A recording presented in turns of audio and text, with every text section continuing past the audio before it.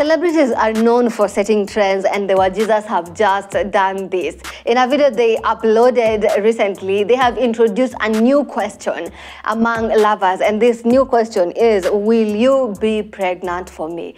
That is why today I'm so happy, and I want to ask you again, love, this Valentine, would you kindly gift me with another baby? Okay. I'm asking you to get pregnant for us. Please. If you will. Okay.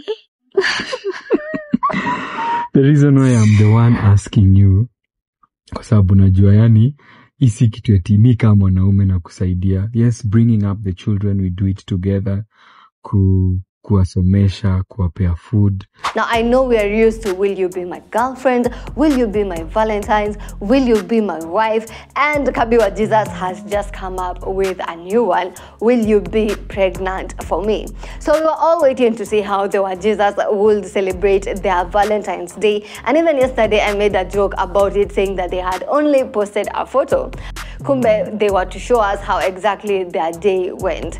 Now, Kabi Wajesus, as always, went out of his way to ensure that his wife, Millie Wajesus, was happy and that he had pleased her. So he organized a family photo shoot, and we'll come back to this one, but let's move on for now. So he organized a family photo shoot, and he also organized a romantic setup, which was where he was gonna pop the question. So he brought Millie Wajesus to the romantic setup. They had dinner together, and then finally he posed the question. Of course, Millie Wajesus agreed, saying that there is no way she could say no to her husband.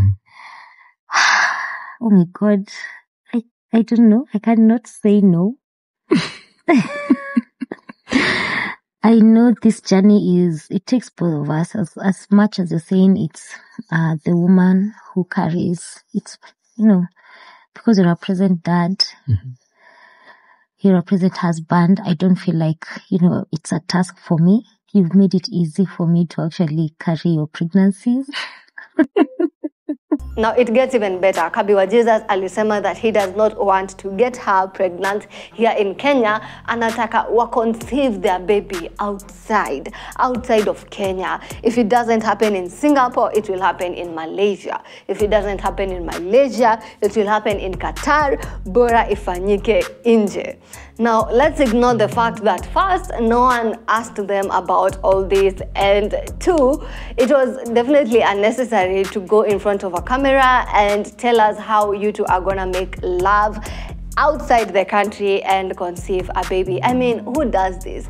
But anyways, they did it, and we wish them all the best in their endeavors. Now back to the family photo shoot. So they did the family photo shoot, and of course they were with their children, their son and their daughter Princess, whom a lot of people have been waiting to see because her face has been hidden for quite a long time. And in this video is where people got to see the face of their baby.